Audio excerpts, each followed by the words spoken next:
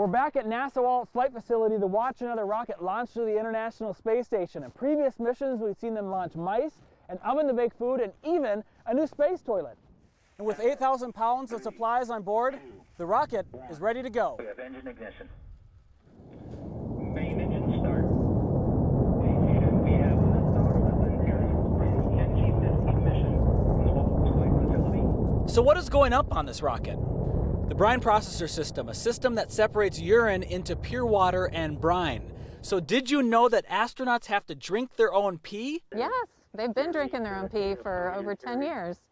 So what the brine processor assembly will do is take that leftover brine and recover even more water from it.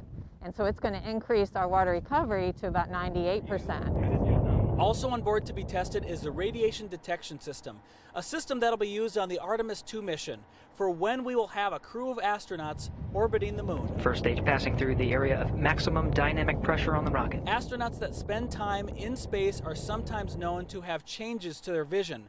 The Lambda vision experiment is going to see how we can rebuild damaged cells in our eyes while in space.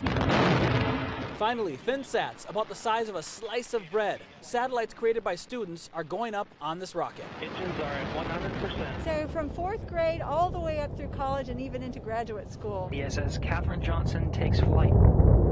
Even as an old science educator, I had to go back and look some of this stuff up.